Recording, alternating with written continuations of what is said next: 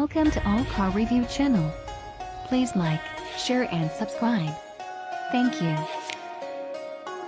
Americans know the i30 is the Elantra, and they'd recognize the N performance as a variant of the Elantra GT Sport hatchback, a car that's already impressed us with its Golf GTI light chops.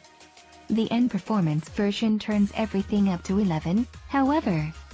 Insiders say Bierman was given a green light by Hyundai bosses to make whatever changes he felt necessary for this, the first ever Hyundai N model.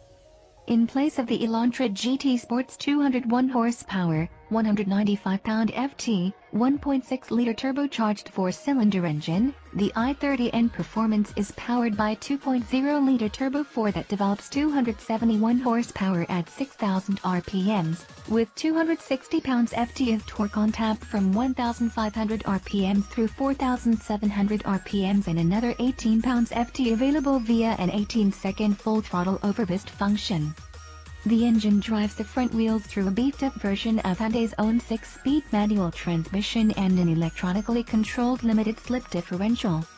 There is an entry-level N version available that makes do with 247 horsepower, plus smaller wheels, tires, and brakes and misses out on the performance model's tricky diff, among other things.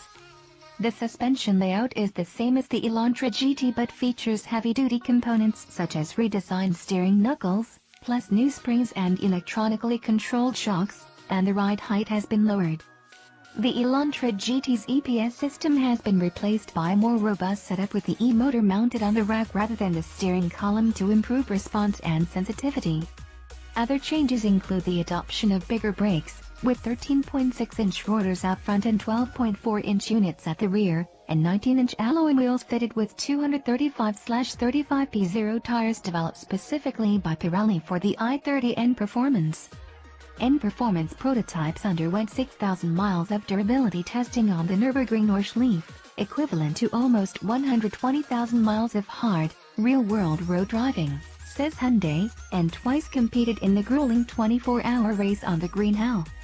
That level of experience is reflected in detailed touches such as the bar across the body behind the rear seats to improve body rigidity and the large vents in the redesigned front bumper to help cool the brakes.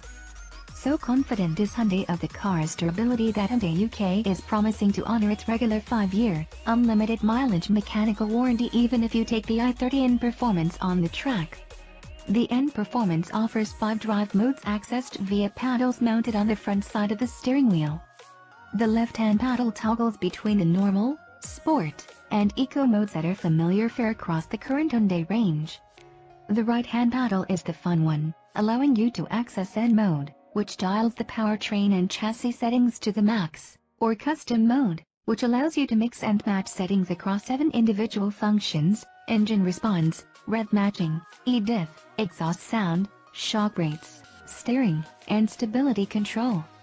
The menu is easily accessed via the 8.0-inch infotainment touchscreen at the center of the dash. N mode was the hot setup on the track section of the drive program, held on the challenging 2.2-mile Cadwell Park circuit in rural Lincolnshire, England, not the least because it switches the stability control to sport mode.